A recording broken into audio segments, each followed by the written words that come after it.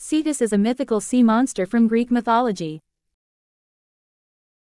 It is often described as a giant sea serpent with a huge body and multiple heads. Some accounts say it has 2, while others mention as many as 50. Its skin is said to be impenetrable, making it nearly invincible.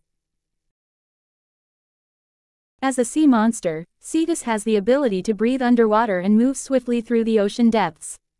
It is also said to have the power to create powerful storms and tidal waves, which it can use to capsize ships and wreak havoc on coastal communities.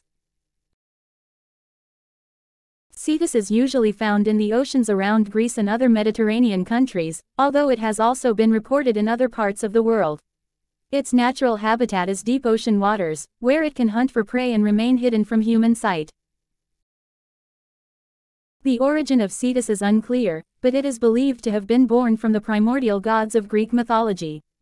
It reproduces asexually, creating offspring through a process of division or fragmentation. The purpose of Cetus is to terrorize sailors and coastal communities, often at the behest of vengeful gods or goddesses. It is said to sleep during the day and hunt at night, making it a dangerous threat to those who venture out on the ocean after dark.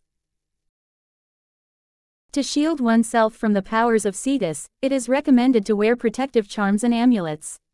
There are also spells and incantations that can be used to ward off the creature.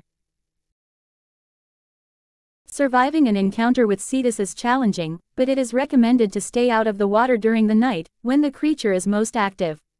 If caught in a storm created by Cetus, it is advised to seek shelter immediately. To lure and trap Cetus, one could use decoys and bait to attract the creature. However, given its enormous size and strength, it is not recommended to attempt to trap or capture it.